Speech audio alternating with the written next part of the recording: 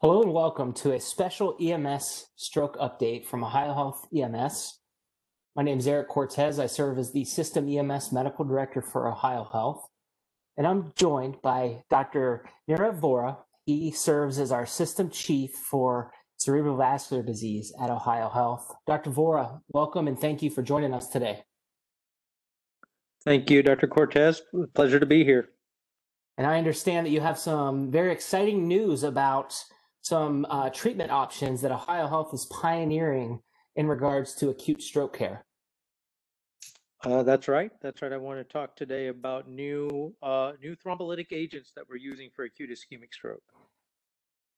Well, I know that our EMS providers are very excited to hear about this, so I'm gonna hand the reins over to you, and you can get the information out to our EMS providers. Thank you. All right, thank you so much. So for the last 26 years, alteplase or TPA has been the standard of care in terms of defining acute stroke treatment. So going back to 1995, when this drug was first reported in the New England Journal, in 1996 when it was FDA approved, we knew that you could take a patient who's having an acute ischemic stroke within the first 3 hours and give IV TPA or IV alteplase, and this would dramatically improve the deficits from the stroke because the clot burden that was causing the ischemia would now be reperfused. And this has been the mainstay of therapy, but now we've had a quarter century of experience with this medication, and we've realized that there are some pitfalls and some definite failures with this medication. And there may be new opportunities in a drug that's not really that old either, and that's tenecteplase or TNK. So I want to talk a little bit about that, and to get a better understanding, we'll just take a stroll down kind of the history of thrombolytic therapy for arterial occlusive disease. So really, all this is stemming from the treatment paradigms of myocardial infarction. So in the early 1980s, streptokinase was a thrombolytic agent. It was a first generation thrombolytic agent that was used for acute myocardial infarction. And there were different combinations of treatment with streptokinase alone, streptokinase with IV heparin, sub-Q heparin. And, it was towards the middle of that decade, the middle of the 80s, that we started recognizing that a synthetic drug called recombinant tissue plasminogen activator, or what we know today as alteplase or TPA, was a superior drug to this naturally occurring thrombolytic agent, streptokinase. And so when this was given intravenously for acute myocardial infarction patients and STEMI patients, we saw that the rates of mortality out to 30 days for patients with just TPA did better than streptokinase with any other combination. And so by mid-80s, this was the standard of care for ST elevation MI. And in fact, by the end of the 80s, it was very clear that by giving IV alteplase or TPA intra-arterially or intracoronary in a cath lab procedure, you were able to achieve 60 to 70% recanalization right away within the first 60 minutes of treatment. And so what we realized is that thrombolytic therapy is a mainstay for occlusive disease. Now, at that point in time in 1987, when this study was reported in the Journal of American College of Cardiology, there was no treatment for acute ischemic stroke. And some of you may be well aware of the history. Some of you may be well aware of the history and know that for acute ischemic stroke patients, there was no treatment. In fact, they might be given an aspirin at that time, and then we would wait for rehabilitation. So after seeing the success of IV TPA, that's where the field in neurology really started to change. And so from 1987 until 1995, that's where a number of studies took place in Europe and here in the United States. And it was our United States study that was published in the New England Journal of Medicine. This is the front cover of that week's New England Journal, headlining this article that tissue plasminogen activator within 3 hours, so TPA or alteplase, within 3 hours improved stroke outcome. And what we saw was that patients had a modified Rankin score, which measures disability after a stroke, and almost 40% of patients had a modified Rankin score of 0 to 1, meaning they had minimal or no disability, whereas about 25% of patients who got placebo did well. So this was definitely a breakthrough treatment. Now, when you look at this type of study, some of the things that we learned from this study was that TPA works great when you look at stroke patients across the board. So within the study, these are patients who had mild strokes, more moderate strokes, some severe strokes. But we know that patients who had large occlusions with blockages of the carotid artery or the middle cerebral artery, these patients actually did fairly poorly with IV TPA. And in fact, before this study came out in 1995, a group of researchers at Harvard did a study where they would take a patient who had severe neurologic symptoms.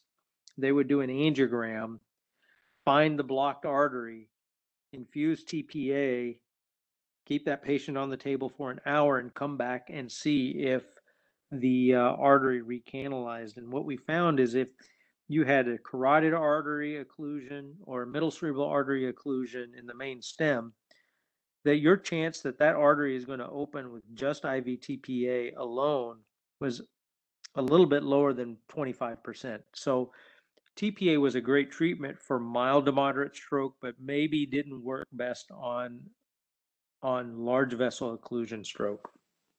So that was interesting that even though we got FDA approval and we had a positive study, this was largely driven by the fact that TPA worked in mild to moderate stroke. Now, this is 1995.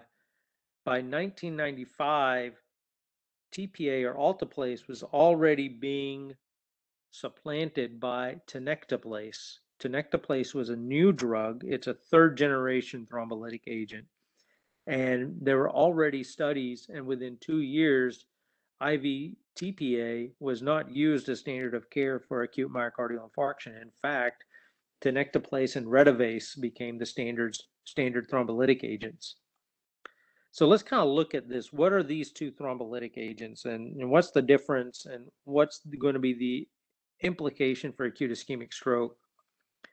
If you look at alteplase, it's a natural occurring enzyme in the body. Our body makes TPA because there's always this clotting and dissolving of clot function going on in our body at the same time. It's part of the homeostasis.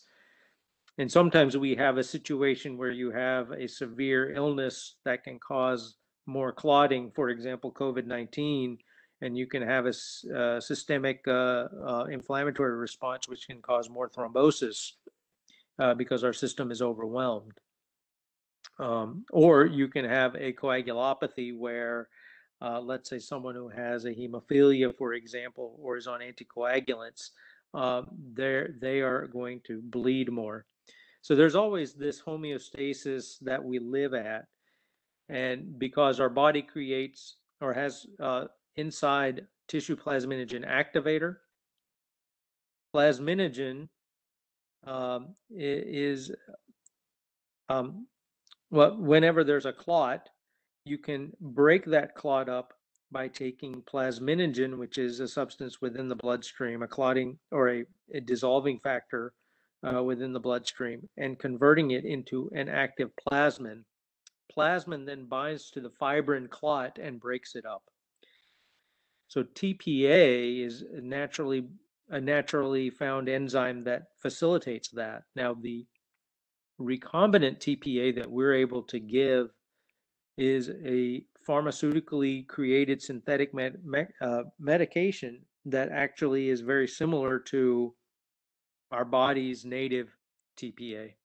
This recombinant TPA is activated once it binds to fibrin.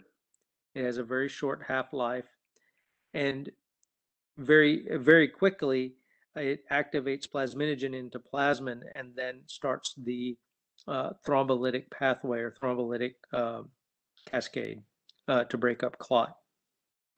Now, how is tenecteplase different? Well, tenecteplase is also genetically engineered, and it's only different from TPA at 3 specific nucleotide sites. So it's almost virtually the same compound, but this minuscule change makes it 14 times more fibrin specific. It makes it 80-fold higher resistance to being degraded within the bloodstream.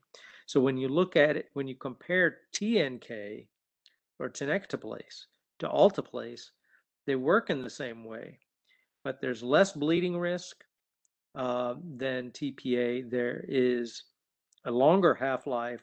There's more fibrin specificity, and we believe that this actually will actually dissolve clot better than what we see with alteplase.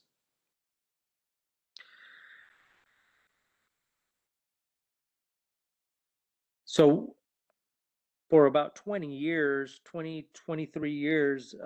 tenecteplase has been out there for myocardial infarction, but it has been sitting on the sideline, on the shelf for acute ischemic stroke, and we haven't used that medication largely because we're still in the process of getting more patients eligible for IV thrombolysis with alteplase. So as that process has been growing over the last 20, 25 years, it's now time for us to really study tenecteplase. And the first studies were done largely out of Australia. And this looked at patients who presented with a middle cerebral artery occlusion. And these patients got alteplase, they got tenecteplase at 0.1 milligrams per kilogram, and they got tenecteplase at 0.25 milligrams per kilogram. It's 25 patients each in each arm. And in these 3 arms, what we found was that reperfusion was better. The higher dose you went with tenecteplase, and also the change in NIH stroke score. So the NIH stroke score decreased means the deficits got better with the higher dose of tenecteplase, and either dose actually outperformed alteplase altogether. So this was the first important study to show that, hey, there is benefit, the benefit that we see in myocardial infarction. We also see this in acute ischemic stroke. We just got to figure out the dose. And after several dose escalation studies, we've landed on this dose of 0.25 milligrams per kilogram. So this was all a dose, these are all dose escalation studies, but we never had the efficacy study until just a couple of years ago, again, out of Australia. And kind of in the meantime, what we found was that that the standard of care shouldn't just be thrombolytics. If you've got an occluded large vessel in the brain, we need to take a catheter-based approach, similar to what they've done in cardiology, and reperfuse that vessel with mechanical means or with aspiration techniques and some of the other devices that we've been pioneering at OhioHealth Neurosciences over the last 10 to 15 years. But what's interesting is that the Australian study from a couple of years ago called the Extend IA TNK study showed that if you took 100 patients with a large vessel occlusion and gave them IV tenecteplase and then went for a thrombectomy, and you took 100 patients with a large vessel occlusion and gave them IV alteplase and went for thrombectomy, which is our current standard in the United States, what we found is that double the number of patients who got the tenecteplase would have recanalized their vessel before you even got to the thrombectomy procedure, so they don't even need the procedure compared to those people who got IV TPA. But also the clinical outcomes were better. So 63% of patients who had who got IV tenecteplase and then a thrombectomy were actually independent after their stroke at 90 days compared to a lower number, statistically lower number with the alteplase group. And this is the first study that has shown that we can actually get better than 60% good outcome in a real world setting for patients who have large vessel occlusion. Right now, if you look at real world settings in our current practice, we do interventions on patients all the time for thrombectomy. With the newer thrombectomy devices, we've been able to achieve 50% good outcomes in these patients. With the older first generation thrombectomy devices, our good outcome rate was somewhere in the range of about 33 to 40%. So we were able to make a leap from about a third of patients getting better with these procedures to half, but we haven't been able to budge beyond a half over the last 5 to 6 years. But tenecteplase seems to be a medication that may help us get better thrombectomy outcomes and recanalization results. So based on these results, we're really excited to open up Central Ohio to this new technology or this new innovation in acute ischemic stroke care. So for all our primary stroke centers, Grant Medical Center, Doctors Hospital, OhioHealth Mansfield Hospital, Marion General Hospital, and at Riverside Methodist, our comprehensive stroke center, patients who present with a large vessel occlusion syndrome are going to be considered for treatment with IV tenecteplase, with the hope that we can give them quicker and better reperfusion and clinical outcomes. So what does this mean for EMS? Which patients are going to be a candidate? This is largely going to be any patient who is a LAM score of 3 or higher. These will be candidates who have a large vessel occlusion or a partial large vessel occlusion that would be responsive to IV tenecteplase over IV TPA, and we can give them this therapy at all our comprehensive centers and primary stroke centers. This is an exciting new change and a new leap forward in terms of acute ischemic stroke thrombolysis. We hope that our patients will be able to get this medication and maybe not even need a surgical thrombectomy procedure because we can give them faster reperfusion. So I'm looking forward to this opportunity for us to collaborate again as we bring more innovation and new changes to the treatment paradigm here in Central Ohio for acute ischemic stroke. Thank you so much. Dr. Vora, that was excellent and excellent rundown of the history of thrombolytics and stroke, as well as these recent innovations that Ohio Health is leading. When it comes to making decisions about destinations, how is this going to impact pre-hospital protocols? And what types of facilities will be utilizing tenecteplase versus alteplase? Yeah, great questions. So right now, if you look at the Ohio Health policy in terms of triaging acute ischemic stroke patients, we believe that patients who have a high LAM score, so a LAM score of 4 or higher, are very likely to have a large vessel occlusion and preferentially should be diverted to the comprehensive stroke center for thrombectomy. Of course, we're advocating that these patients would come to Riverside Methodist Hospital because we have the most comprehensive tools in terms of imaging as well as stroke reperfusion devices. We also have a team of vascular neurologists who are the first in the region experienced with using IV tenecteplase, and we can consider these patients for treatment with this medication. And then we have a rapid process to thrombectomy to enhanced perfusion.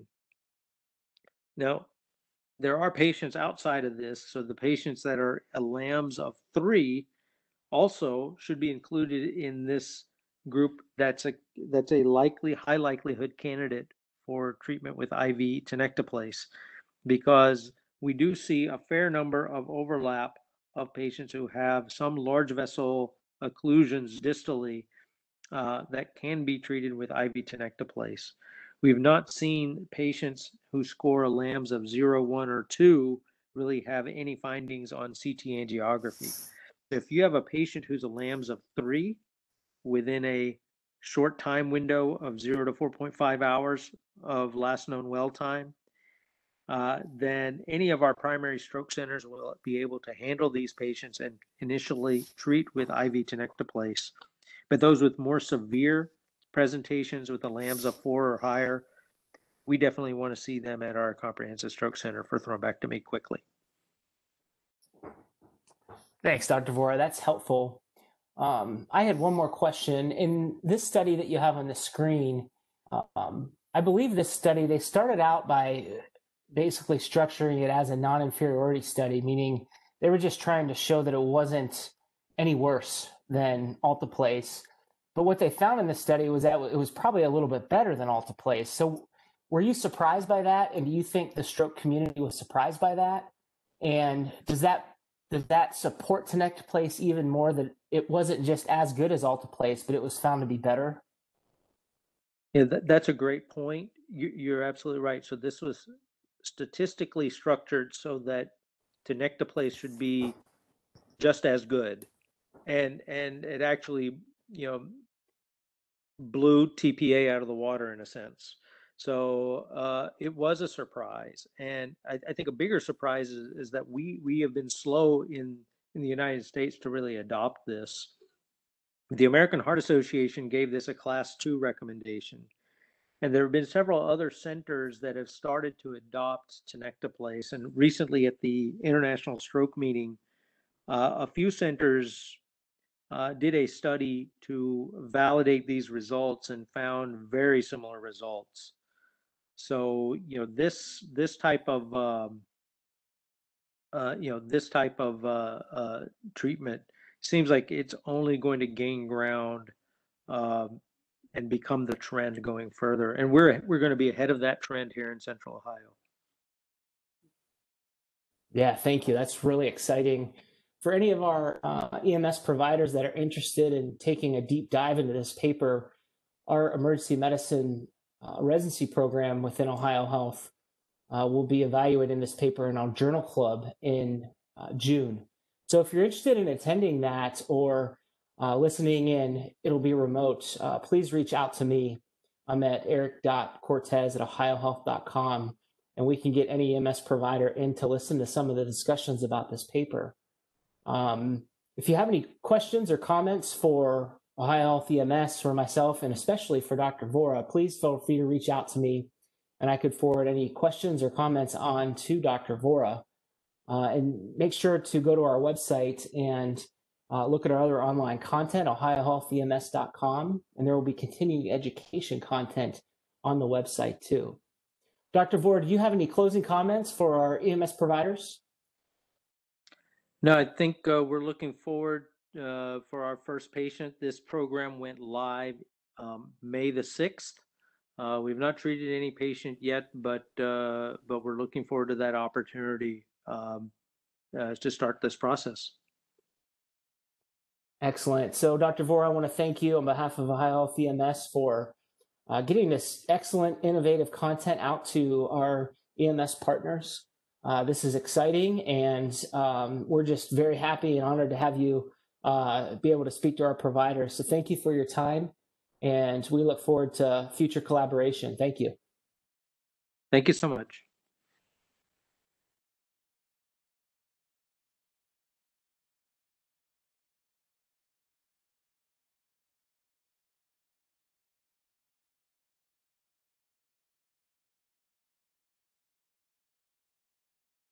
So it looks like we're